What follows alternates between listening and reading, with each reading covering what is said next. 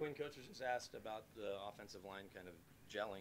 How do you feel like you guys, are working together, 5 new guys at this point? Yeah, I think everything's going really well. Obviously in training camp you have a lot of time together. So, hanging out in between meetings, spending a lot of time in our meetings, communicating, and then also on the field in between periods. I know specifically with Mike and I, we're communicating a lot, and then also all 5 of us. That's the main thing, is getting us all on the same page. Coach said he wants running to be part of his team's DNA.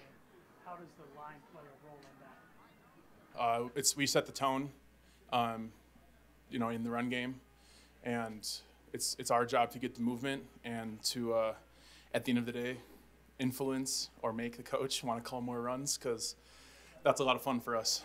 Were you encouraged to kind of have the belly return this year? Looks like it's back a little more. Okay. Well, this is going on year 3. I wish we would stop talking about the belly. I'm just kind of doing my thing. I appreciate the question, but I'm just trying to play football and get better. I'm sorry.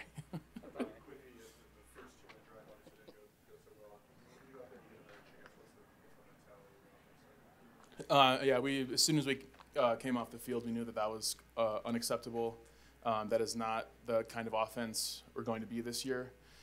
So it was just kind of refocusing and, kind of putting that last 2-minute behind us, but learning from it and, coming out the second 2-minute and executing a lot better and more efficiently. Did somebody say something, or do you just know that that's not? All of us are on the same page on the offense, of like, hey, that's not what we do. That's not right. We gotta be better than that, because 2-minute offense is a lot of the time what wins and loses games. So we got to be better in that aspect. As you sort of get to know Mike and Vance a lot, you sort of experiment about what works, how you talk about things between yourselves, how you think stuff. Yeah, that we're just trying to, get the fundamentals down of this offense and this scheme. And as we have more time together, we're going to be able to play with the nuances within that scheme and also how we play as players. So, we're continuing to build on that. But, right now, I would say that we're kind of more so focused on the basic rules and fundamentals of the offense. Excuse me. How beneficial is it to have your offensive line coach who's not only coached in this game but played in this game? So to go off of like the little nuances, he can coach those things. He can, the little details within the offense, that will really help us be more successful with every play that we run. So it's extremely valuable to have someone like that coaching us every day. Some of your most memorable blocks have been for Javonte when you're finishing downfield. What's it like to see him back there, the way he's performing?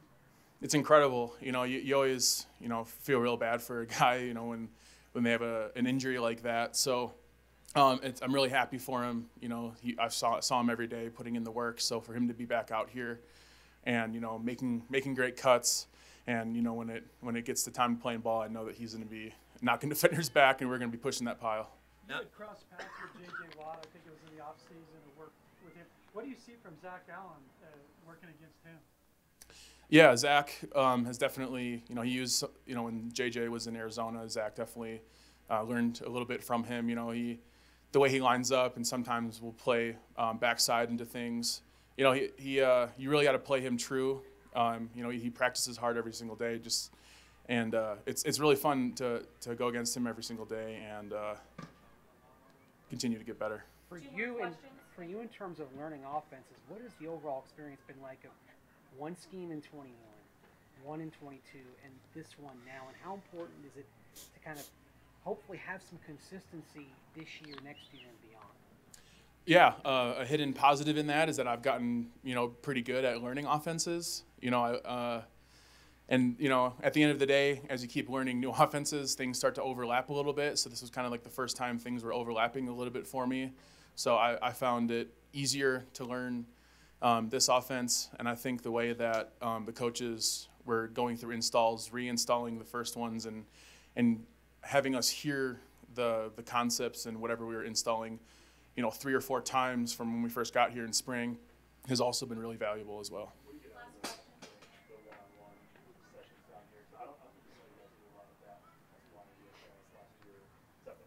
Yeah, one-on-ones are a Twitter drill, as some people say. But at the end of the day, no, it really is working our craft, working on something new, and it's not necessarily about the wins and the losses. It's about, where your feet in the correct position, where your hands working the right thing. And it's the same thing for the defensive line. It's they're getting an opportunity to work a pass rush move that maybe they're not working in team because it is truly a one-on-one situation. So there is some value when it comes to one-on-ones, and that's kind of the drill. Did you have good hands and good feet, and then from there, that's kind of how we're graded.